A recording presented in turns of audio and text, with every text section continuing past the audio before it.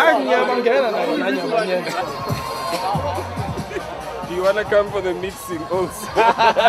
Okay, DJ Cleo, you know you're out there producing.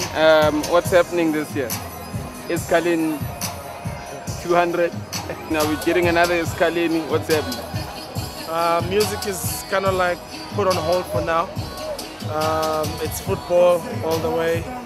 I've always been an aspiring pro footballer, so I'm chasing that dream, and slowly but surely I'm at the beginning stages. It's hard work, it's training every day in the sun, you know, but finally I'm at least within a professional structure now, so there's more growth. Okay, yeah, I saw a picture of you on Instagram and I actually started following you on Instagram. So you're saying that you're following your passion.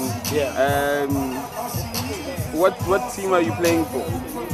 I was playing for an amateur team, but the most important thing during that time, well, the whole of last year, was just to get fit, you know, and improve my technique. But I'm currently now training with the Vets reserve side, you know, and I mean it's all within the same space as the Vets first team.